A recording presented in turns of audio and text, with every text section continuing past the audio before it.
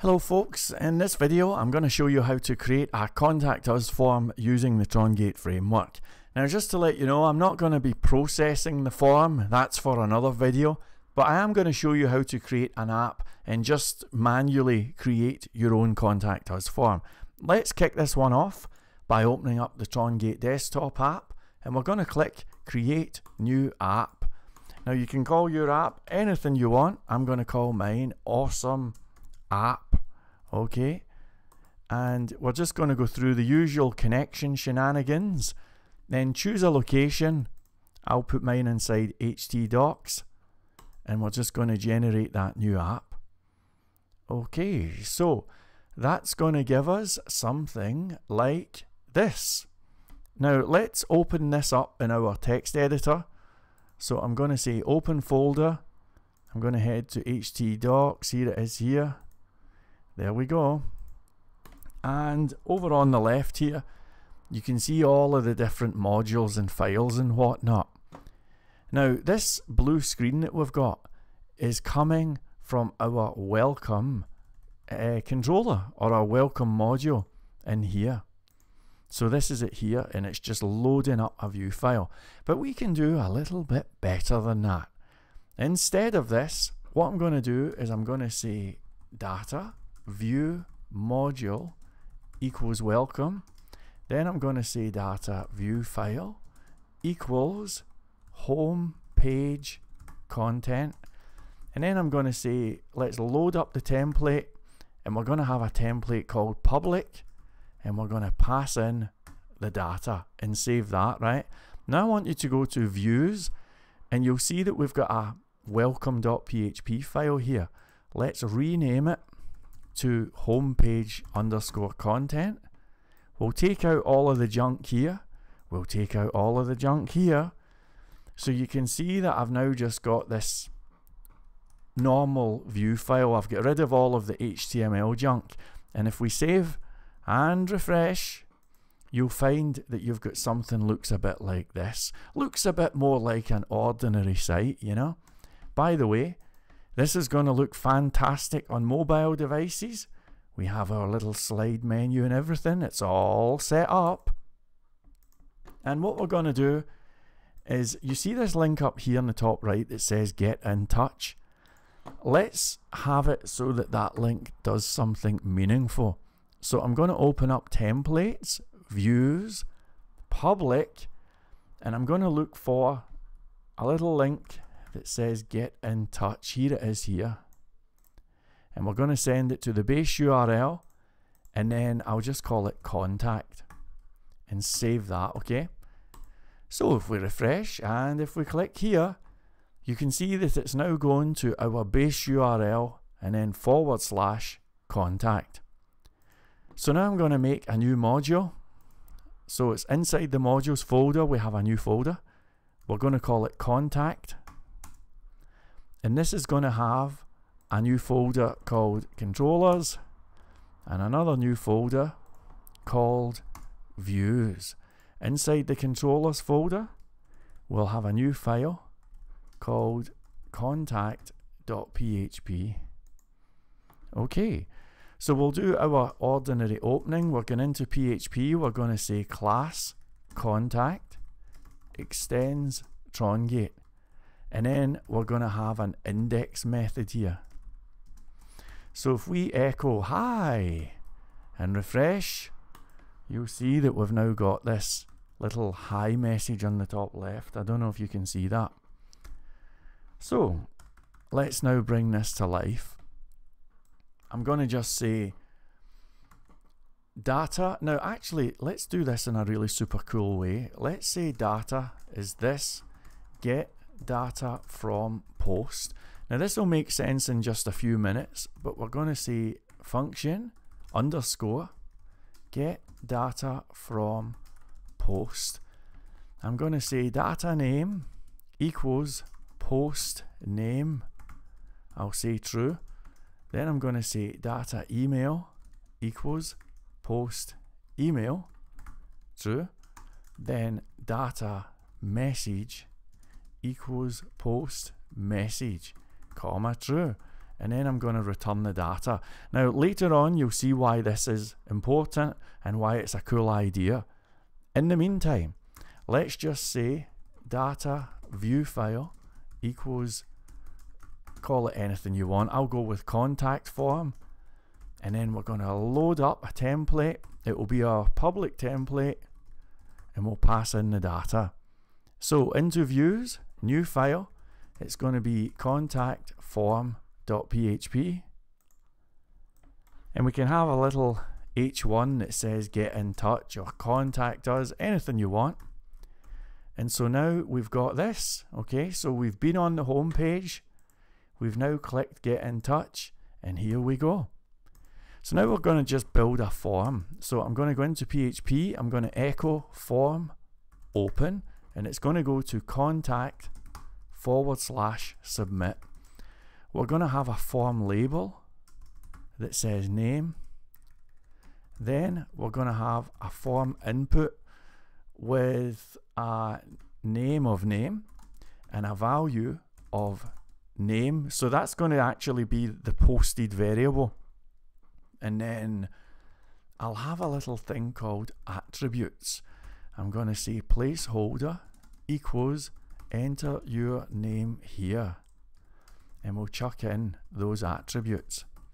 So there you go. So let's now do that for the email. So form label is email. I'm going to echo form email. So name of email, value of whatever was posted. We'll have some attributes again, but this time those attributes are going to have a placeholder that says enter your email address here. Alright, so there's two fields. We'll do one more. So let's have a form label that says message, and we'll do a text area. So form text area, so we'll call it message. I'll chuck in whatever was posted, and we'll have some more attributes. Now with the text area, I'll just say attributes placeholder is enter your message here. Save and refresh, and there you go. Now you can add as many things as you want onto these attributes. For example, you could say attributes rows equals 7. And you can see that I've now given this text area 7 rows. There's other things you can do as well. So for example, if you click here, do you see how we've got these things and it's kind of annoying? Well, you can switch that off if you want by saying attribute auto. Now how is it we do this? Autocomplete equals off. There you go. So that's no longer doing that, you know. But maybe you like that feature. It's all up to you. But now we're going to finish this form off by chucking in a submit button. So I'm going to say echo form submit, name of submit, and a value of submit. So there it is. I'm going to also add in a link that takes people back to the home page.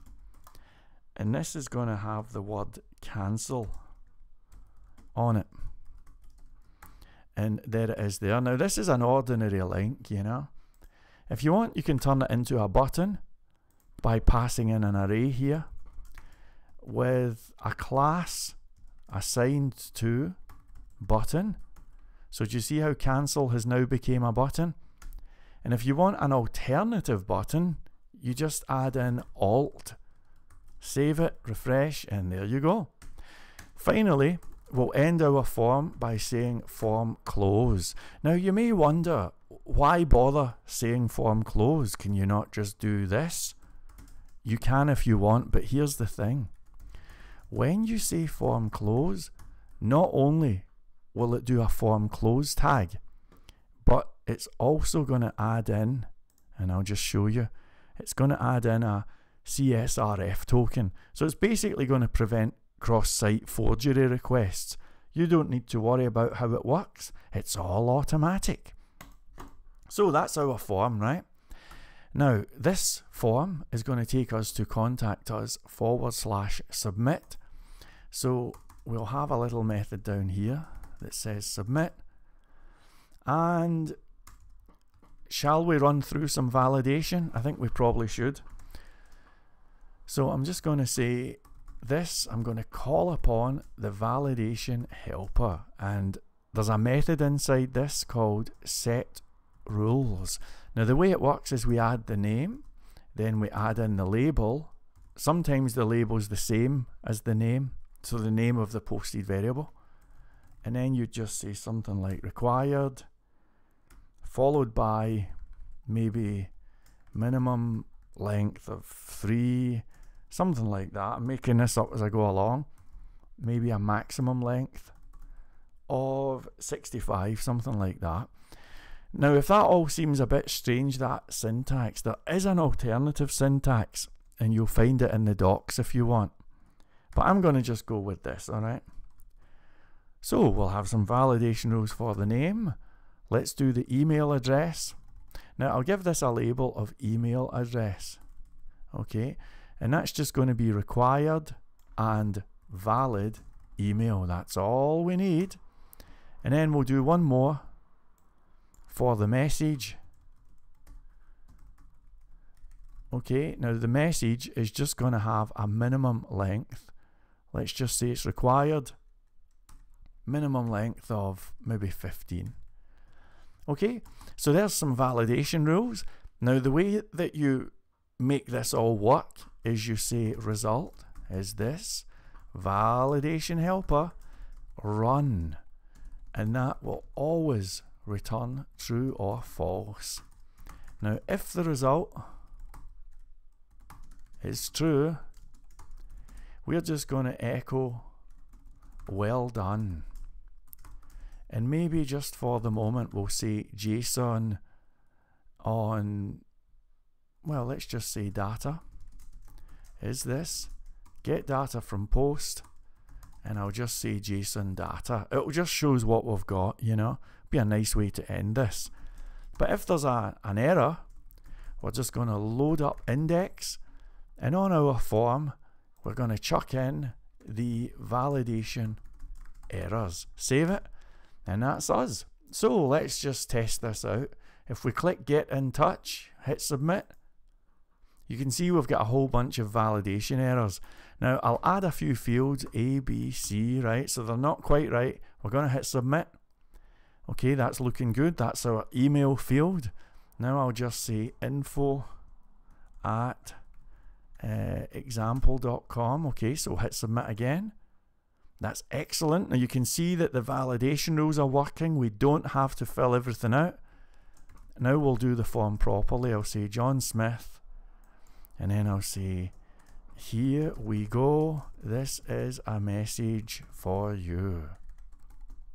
Gonna hit submit, and there it is. Pretty cool. Now again, as I've suggested at the start, what you do with that is pretty much up to you, but maybe we will cover that in another video if you want. I hope you found this useful. I'll catch you later.